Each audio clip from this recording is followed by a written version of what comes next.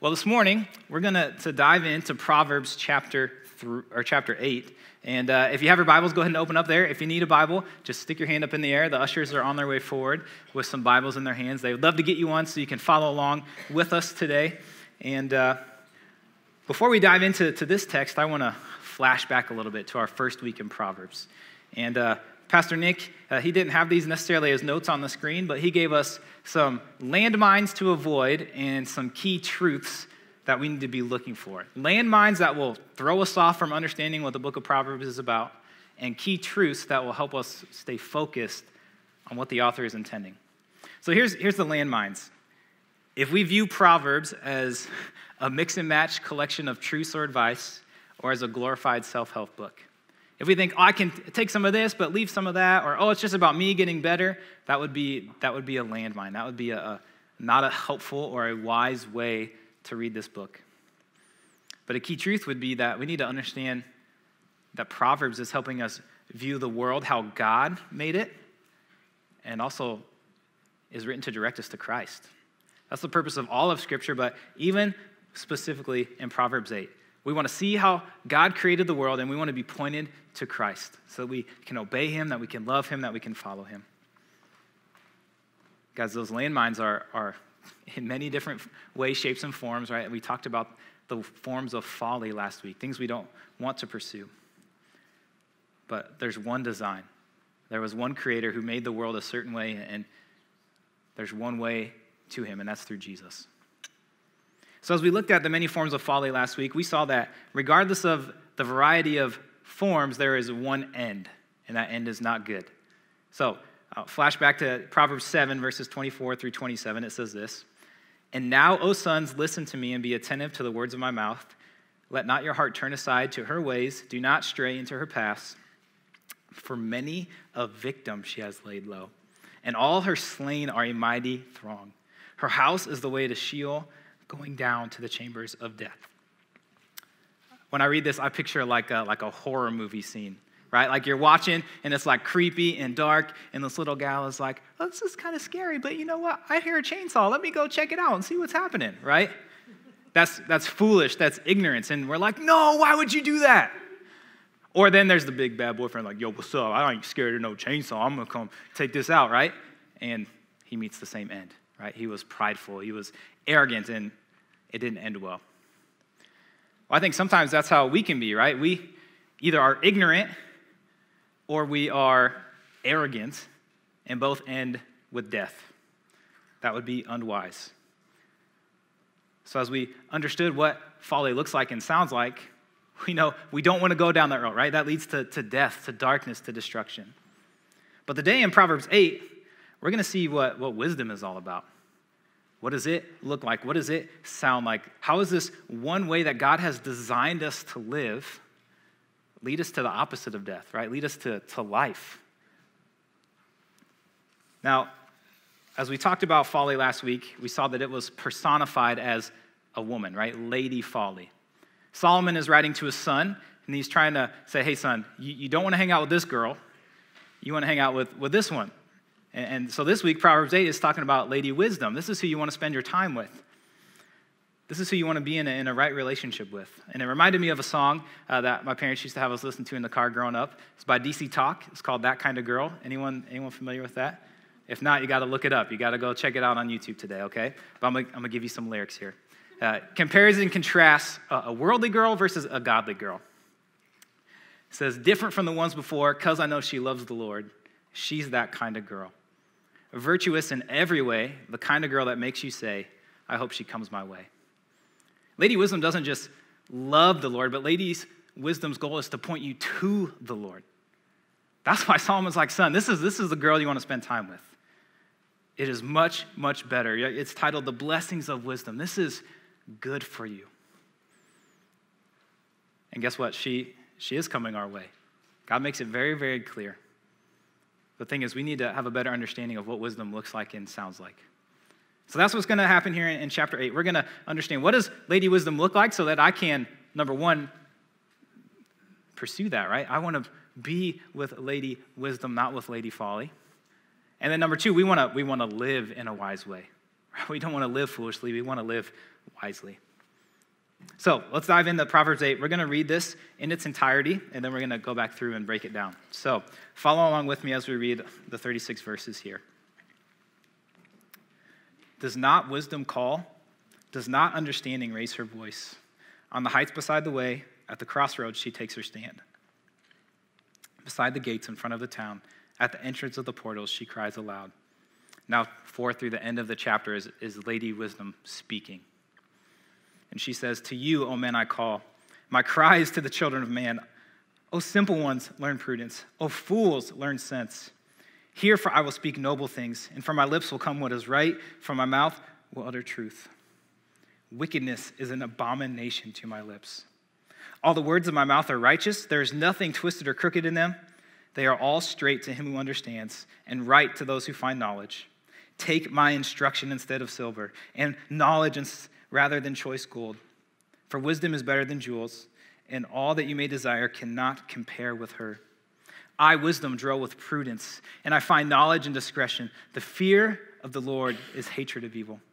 Pride of arrogance and the way of evil and perverted speech I hate. I have counsel and sound wisdom. I have insight. I have strength. By me kings reign and rulers decree what is just. By me princes rules and nobles, all who govern justly. I love those who love me, and those who seek me diligently find me. Riches and honor are with me, enduring wealth and righteousness. My fruit is better than gold, even fine gold, and my yield than choice silver. I walk in the way of righteousness and the paths of justice, granting an inheritance to those who love me and filling their treasuries. The Lord possessed me at the beginning of his work, the first of his acts of old. Ages ago I was set up at first before the beginning of the earth. When there were no depths, I was brought forth. When there were no springs abounding with water, before the mountains had been shaped, before the hills I was brought forth. Before he had made the earth with its field, or the first of the dust of the world. When he established the heavens, I was there. When he drew a circle on the face of the deep, when he made firm the skies above, when he established the fountains of the deep, when he assigned to the sea its limits so that the waters might not transgress his command, when he marked out the foundations of the earth. Then I was beside him, like a master workman. I was daily his delight, rejoicing before him always, rejoicing in his inhabited world and delighting in the children of man. And now, O sons, listen to me. Blessed are those who keep my ways. Hear instruction and be wise and do not neglect it. Blessed is the one who listens to me, watching daily at my gates, waiting beside my doors. For whoever finds me finds life and obtains favor from the Lord. But he who fails to find me injures himself. All who hate me love death. So there's a lot of great stuff here, and a lot that we are going to get to unpack here. So let's start here with just the first 4 verses. And as we look at the design of wisdom, we understand that God has created it to reach out. Wisdom reaches out. Now we should know that this is the second appeal of Lady Wisdom. At the end of chapter 1, she's also calling to men. She's saying, listen up. So these first 2 questions in verse 1 are rhetorical, right? Clearly she does. Clearly wisdom calls. That's how wisdom was created to be. It's supposed to be seen and heard. But look at the locations, right? Look at where you can find wisdom at the heights, right? Think about like billboards. The roads through Jerusalem and through Israel, because they were mountainous, would have been in the valleys. So it would have been up high, a sign to see. Wisdom was there to be taken in by all. At the crossroads, right? This is the intersections where all the traffic is at, where all the people are at. Wisdom is meant to be seen, meant to be heard. At the gates, I picture like a guy in front of a football stadium, like, get your programs here, get your programs, right? You know that guy? Okay, that's wisdom, saying you can't miss me. But even more than that, at the entrance to the portals, right? All the way right next to the door, there's no missing it. There's no excuses. All should see, right? And all should hear. Verse 4, as she begins to speak, wisdom says, to you, O men, I call. This word men is a plural Hebrew word, which wasn't used a lot, but when it is, it means everybody, like all of humanity. And then it says, to the children of man, all the sons of Adam and daughters of Eve, right? Everyone, for all of creation. So the question is, are you listening? If you are in this room and you're alive and breathing, you are meant to hear and see Lady Wisdom. That's what Solomon is saying to his son here. But the question is, if we're listening and we're not hearing, what's going on? If we're choosing not to hear, if we're choosing to ignore, right, that's of our own. We got blinders on, we're being arrogant. But if we're seeking, what is happening that maybe I'm not finding? It should be easily identified. Well, Jesus, I think, gives us a hint to this. He quotes Isaiah chapter 6 as he's talking in Matthew 13, and Jesus says this. He says, "For this people's heart has grown dull. With their ears they can barely hear, their eyes they have closed, lest they should see with their eyes and hear with their ears and understand with their heart and turn, and I would heal them." He's saying they have hard hearts. They're sinful, and they're not wanting to deal with that. Guys, ignorance is not bliss. Ignorance led to the horror scene death, right? That's not what we want. And we have no excuse. Lady Wisdom is making herself known. And her goal, again, is to point us to Christ, to the way God made things and to whom we should worship. So my hope is that here today, none of you are able to leave with the excuse of, I don't know. What is wisdom telling me to do? All right, here's what wisdom is calling you to do. Everyone in this room, all of us, he's calling us to the good news of the gospel. Right, the truth that if we would hear, if we would see, and if we would understand in our hearts that we need to repent, we need to turn, we need to quit living our own way, but live in a way that reflects Christ, I would heal you. I would restore you. I would bring things back to a right relationship with me. And Jesus is the wise one who is reaching out to us. He's calling out to you. He wants you to surrender your life to him. That's an awesome hope and an awesome promise, and there's no excuse. We've heard that, but now we need to respond. And this isn't just for our salvation, right? It's not just, man, I'm going to be saved and I'm good, but this is for our sanctification. It would be wrong if we would heed wisdom's call one time and then say, I'm good. I'm saved. I snuck into heaven. I'm great now. No, wisdom wants you to continually listen. It's continually prominent in your life, and we should continually, as Nick defined wisdom, learn God's patterns and live according to them. That is what wisdom is calling us to do, to follow the Lord, to know Jesus, and to live in a way that honors him. So the second question is this, right? If we're like, yeah, I'm listening, I got it, I'm surrendered, I'm continuing to seek Christ, well, are you following the pattern that wisdom laid out of reaching out yourself? Are you being intentional to go out and point people to God and to his purposes? Right? If we're believers, we're supposed to hide it under a bushel. No, right? That's not what we're supposed to do. We're not supposed to hide it. We're supposed to be showing people the wisdom of God, pointing them to the gospel of Jesus Christ. And we don't have to be perfect, right? We don't have to have it all together. None of us do. But what we're supposed to be doing is saying, I know where you can find that answer. I know where that truth is. And that's in Christ.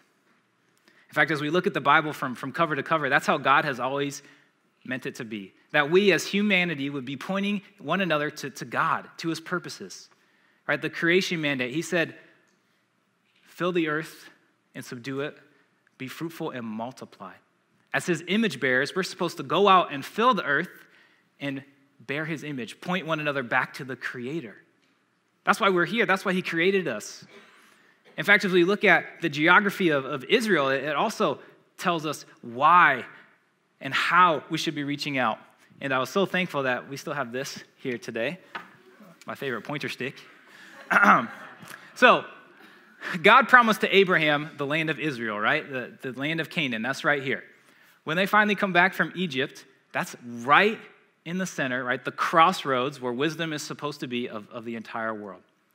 Egypt, down here, would have to go up and through Israel to get over to Asia Minor, into Greece, into Rome. He'd have to come back down, again, through Israel to get to Arabia, or up and around the Euphrates, out to Babylon, which is where modern-day Iraq is. Right, God didn't put Israel there just so they can reap all the benefits of the trade crossing through there, but he did it so that his people would go out from there to the ends of the earth, from the crossroads to the ends of the road, with the good news of God and surrendering to him. Even when you think about Jesus and when he came, Romans 5:6 says it was at just the right time when this whole area here was all speaking Greek, so that Jesus could be right in the culture around the world and the good news of the gospel could be set forth. God has always wanted to be front and center, not hiding away, not failing to reach out, but out in the open and sharing the gospel, and that's what he asks us to follow. So, how are we doing at that? Are we hiding? Are we failing to reach out? Or are we going and sharing the good news? Right? If we're making decisions of where to go to school, where to work, what activities to participate in a way that is simply to avoid confrontation with the world, guys, that's not how God wants it. He wants us to be engaging the culture around us. Now, I will say this, right? There's some of us who we would do well to stay out of certain places, right? There are places that we shouldn't go, and for some of us, specific places that are to us where we shouldn't be. But I want to boil it down to this question. Ultimately, is my motivation a right fear of God or a wrong fear of man? Am I choosing to do something because I want to honor God and love him and make his name known, or am I choosing to do something because I don't want myself or my kids or my spouse or my friends or my coworkers to have to get involved in what the world is all about? And by involved, I mean by pointing them to God, pointing them to the wisdom that he has intended for us to see. Right? God wants us to go into our schools, into our office buildings, into the grocery store, into the tattoo shops of this world, into our neighborhoods, and to share the gospel. We need to love and care for our communities, our church, our small group, and our family, and point them to the Lord. We need to be reaching out as wisdom reaches out. Well, as wisdom reaches out, it's communicating a certain message, right? And that's where we get into in the next so many verses, verses 5 through 11. And we see that wisdom is a straight shooter. Right? Wisdom doesn't mince words. Wisdom isn't messing around. Wisdom keeps it real. Right? Wisdom keeps it real. And we see it right away. Wisdom says, I'm talking to everybody. I'm talking specifically to a group of people. You simple ones, oh fools. Not messing around, right? That's shooting pretty straight. And I'll give you a hint. That's people who need to grow in wisdom, who are immature, which would define everyone that is in this room, right? We all need to continue to grow. We all need to grow in wisdom. Some of us more so than others, but all of us need to continue to seek the Lord, to grow up in wisdom. And if you're in this room and you're like, actually, I don't know. I wouldn't call myself a simple or foolish one. Okay, maybe you fit that description a little better than you think. And if you're in this room saying, man, I am low before the Lord. I am not wise. I need his help. Okay, don't make that a false humility. Truly trust in the Lord's wisdom and pursue that. And we need to start with these first two things of prudence and of sense. Simple ones learn prudence, foolish ones learn sense. This is an idea of common sense, of how to daily operate, right? Know what to do and when and where to do it.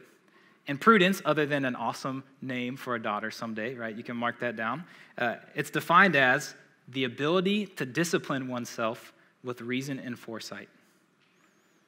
Right? You're looking beyond instant gratification onto what matters most in honoring the Lord. Not what I need right now, but what would be best and what fits the situation.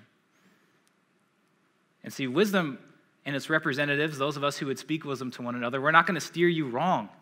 Right? God is not intended to make you go, right? That's what we read about. Wisdom says, I only utter truth and what is noble and what is right. In fact, I can say nothing else. Wickedness is an abomination to my lips. It literally can't come off of my lips. Abomination is a word I think we should use in our daily speech a little more. So to define it for you so you know how to use it well, it is a thing or an action that causes disgust and hatred because it's offensive to God's character. A thing or action that causes disgust and hatred because it's offensive to God's character. Right? Wisdom is not taking you on all of these paths round and round to destruction. It's going to shoot you straight. It's going to keep it real. Right? That's what it says in verse 9. They are straight to him who understand, right to those who find knowledge. It's not crooked and twisted like verse 8, and folly will be for you. Now, I have a couple of pictures that hopefully will help us illustrate this. Okay, so the first one is my favorite street. This is my hometown, Burlington, Iowa. This is Snake Alley. And if all you guys are like, no, Lombard Street is more crooked. Okay, Ripley's Believe It or Not was there and said that Snake Alley is the most crooked street in the world. So here you go. Wisdom is not like this, right? It's not going to take you twisting and turning and manipulating and deceiving and saying, oh, it's really not that bad. Right? It may make it easier to go up the hill, but the end is here. You may not realize that you're going to destruction, but that's the end. Guys, that's not what we want to pursue. We don't want to be on the crooked, winding path. We want to be on the straight path, the true path. And so, I have a picture here of the straightest street in the world. This is in Saudi Arabia. It's through the desert. It's like 120 miles of just straightforward, no weaving or winding. I think it's like 180 miles, but 120 are without even like a little bend. So there you go. You don't want to spend that much time in the desert. But here's the deal. It's not that wisdom is a boring, dry path to follow. Wisdom just has its eyes focused on the one it's supposed to be pointing to God. Right? It's not going to distract you in mind. It's going to be true and right. That's the better way. That's the way that we want to go. See, the reality of wisdom is that it's better. It's more attractive. While you may see like jewels and gold and silver, right? Verses 10 and 11. You may see those things, but wisdom is better than that. Verse 11, better than anything you could desire. A material thing or an immaterial thing, your desires are nothing compared to the path of wisdom, the path that leads to the Lord. That's a pretty bold claim. But that's keeping it real, right? That's speaking the truth. That's the design of wisdom, is not to mince words, but is to tell you what is right and what is best. And here's the deal. We need to really take some time to evaluate, what are my values? What do I see as right and just and true? What are the things that I am desiring? Philippians 3, verse 8, Paul talks about, I count everything as lost, the good and the bad as lost, compared to the surpassing worth of knowing Christ. Man, being associated with wisdom means we are knowing Christ. And not just that, we reject and we flat out avoid the abominations, the terrible things, right? They can't be on our lips. We can't be messing with them. Now, again, that truth may hurt a little bit, right? It may sting a little bit to dig that out of our hearts so we can see clearly, but I would rather have that than lies that are untrue, that are twisted, that are manipulative, that are temporary. That's not what I want. That's not what God wants for us. And that's why he designed wisdom to point us to him. That doesn't distract us from the end goal. Well, and wisdom isn't just, hey, don't do these things, right? Don't just stay on this path and avoid those. But wisdom also comes with some awesome rewards. And that's what happens in these next 11 verses. Wisdom shares the rewards that it comes with. Nick and Mark both talked about in the last couple weeks that folly overpromises and underdelivers. Right? You got these big glorious visions of it's going to be awesome and beautiful, but again, the end is terrible. But wisdom says, nah, even what you think is best is nothing compared to what I have for you. All right, wisdom cashes the checks that its mouth makes. All right, verse 10 and 11, those are pretty bold claims. It's better than all the material things that you could have. It's better than all of the desires that you have. That's true. And we're just going to talk through this list here really quick of verses 12 through 21. What are some of these things? What are some of these rewards that wisdom comes with? First of all, again, prudence. That's my girl, right? That's wisdom's roommate. So you get prudence with wisdom, right? Verse 12 also says you get knowledge and discretion. Verse 13, wisdom comes with a fear of the Lord, a right fear of the Lord, an awe and reverence that leads to a worshipful obedience. Just like we talked about in Proverbs 1, verse 7, that the fear of the Lord is the beginning of knowledge. That's a good reward when we pursue wisdom. We also see we get humility, right? That's the opposite of the pride and arrogance and the way of evil described in verse 13. We also get right speech, right? Not twisted or manipulative words, not perverted speech. Verse 14, counsel and sound wisdom, insight, strength. Verses 15 and 16, we have just governance. That's why Solomon in 1 Kings 3 says, God, I need your wisdom. Right? I need this because it's going to help me govern rightly. That's a reward for pursuing wisdom. Verse 17, wisdom gives you its love and attention back. It's not just that you're pursuing it and man, I just can't reach it. It's wisdom is reaching out to you. It's giving back to you. Verses 18 and 19, riches and honor, wealth and righteousness, and the best fruit. Now, this is certainly not the prosperity gospel that Solomon is communicating, but he is saying there are going to be some tangible physical benefits that you get. Now, I'm not here to tell you what those will look like, right? That's up to the Lord and his timing and his discretion, but he promises if we pursue wisdom, you will be blessed in this life, but more importantly, beyond that, right? Because verse 20, he is the right and just path. Wisdom is pointing you to the Lord, and wisdom also grants you an inheritance that fills your treasuries, right? A full inheritance that awaits you in eternity. All right, we're going to hopefully get a good reputation and physical blessings here, but we for sure will get the eternal blessings that the Lord has promised when we pursue wisdom. As we look over this list, man, I don't know about you, but that stirs my heart, right? That helps me give some specifics of things that I should desire. We shouldn't be too vague. We need to be specific of, man, this is way more attractive than death. These are things that I really want to pursue. These are the desires of my heart. Right? If you think about what the opposite of all those things on the list are, that's not very attractive. Solomon is intentional, and again, this is who you want to hang out with, son. That's wisdom's design. Wisdom's design is to be rewarding and to be attractive and to call to us that we would respond to it. And wisdom, again, God designed it this way.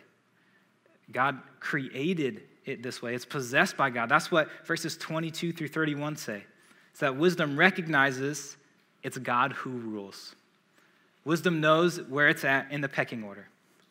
And this stretch of verses here is beautiful. It's a beautiful canvas being painted, and the implications are significant. Some of your Bibles may have a subtext that says the birth of wisdom or creation of wisdom. And what this is saying is that wisdom was created by God. Right? The word possessed in verse 22 is actually similar to that in Psalm 139 of being knit together, of being created. Verse 23, it was set up. Right? While Jesus is the wise one, he is the ultimate personification of wisdom, what we're reading about here is that God actually created wisdom. Jesus wasn't created, right? Jesus is God. He was and is to come. But God made his wisdom available to us in creation, knit it together in the fabric of this world. And actually, it was number one on the list, right? As you read this, it says it was before the beginning of the earth, before the depths, before the waters, before the hills and the mountains, before us, right? Verse 26, before the dust of the world. You guys know who that was? God breathed into us, right? The dust, the breath of life, that's us. When you say something is older than dirt, right? Wisdom is the thing that is older than dirt, older than us, right? That's why old people are wise, because wisdom is of old. I don't know, maybe that's not true. But again, we see that wisdom's been around and was intentionally designed by the Lord. And I'll be honest with you guys, if you know me very well, you know I'm not like a super emotional guy. If you didn't know that, I'm letting you in on who I am a little bit more. But I even struggled to share this with you this morning, but as I was reading these verses, man, God just wrecked me. Like, I was just bawling. Like, Lord, what is happening? Why are these tears coming down my face? And just realizing, man, God, you're helping me recognize or at least get a better glimpse of who you are as the ruler and creator. You are so awesome and amazing. And also how foolish that I am when I go against the design that he has made. When I say, no, actually, I'm the ruler. Actually, I get to make up the rules. Yeah, I know you knit all the wise things in here, but no, it's up to me how I want to live. I reject that. That's not how God wants us to live, right? He wants wisdom, which he created, to point us to himself. He makes it so clear that creation is to point us to himself, to point us to Christ. When we truly pay attention, when we humble ourselves, when we look at the world around us, the awe and wonder is so clearly intended to point us to Christ. And verse 31, right, it's clearly not wisdom's world, right? It's God's world. Verse 31 says, in his inhabited world, in God's world, not to a characteristic, but to a being, a ruler. And wisdom recognizes that. He says, I saw all this happen. I was there. I was a witness. Can you imagine watching creation? And it says, guys, let me tell you what. This is the one who rules. This is who we should submit to. And guess what? He delights in what he made. He said it was very good. This plan that he has knit together for us in creation is good. And when we rebel against that, we say, I'm greater, then we mess up God's plan of wisdom. When we say, I know a better way, we pursue these forms of folly, and we don't get where God wants us to be. As we read through this, many commentators talked about three relationships that wisdom in creation points us to. First, a right relationship with God and man. We recognize he is the ruler. He is the one who we submit to. He's the one who is mighty to save, who has a plan for me, who, when I follow his ways, man, I live more fully than I ever could. We worship him rightly, and we are deeply satisfied in the Lord. Then there's the relationship from man to man, right? We avoid the pitfalls of sin when we follow God's wisdom in relationships. When we're willing to humble ourselves and say, it's not what I want to do in this moment, God, it's what you want me to do. It's your world, your ways, and that'll improve my relationships with fellow men. Even if just one person in a relationship will lower that temperature, right, by submitting to God, by following his wisdom, man, God will bless that. That'll be closer to how he intended it before we, through our sin, brought destruction into the world. And speaking of the world, right, the third relationship is between man and creation, between man and the world. God left us here to care for it, right? In his wisdom, he knit together how we should care for it. He gave us things such as like scientific laws, the scientific method, numbers and letters, right? Language, arbitrary sounds and symbols that make sense. That's only God's wisdom that he's knit into the fabric of creation. Botany, music, all of these things are sciences, are rules, are artistical ways that God has knit into creation for us to enjoy it, to rejoice in the good gifts, to delight as he delights in verses 30 and 31. And ultimately, I think this aspect is my favorite because it helps me remember I don't have to hold on to this. I don't have to be the ruler. There is one who rules. I don't have to make up the rules. That's a freeing thing. I just have to submit to the Lord. Again, that maybe would overwhelm you like it did me when we recognize how awesome and powerful he is, when we recognize how much we've messed up his plan. But here's the deal. When we turn our eyes to the Lord, when we recognize that he is the one who rules, it's freeing. It's freeing. There's a song I've been listening to this week. It's called Maker, and the lyrics go like this. It says, here where sin and love collide, I stand in awe, arms open wide. The God who joins the hemispheres has joined my fight. Here where sin and love collide, my chains fall off, my fears subside. The God who made the universe has made a way. God has made a way for us. And that way is through Christ, through godly wisdom, which leads us to the pursuit of Jesus. Not our own understanding, not our own ways, as it says in Proverbs 3, 5, and 7, but fearing the Lord and turning from evil. That is the way.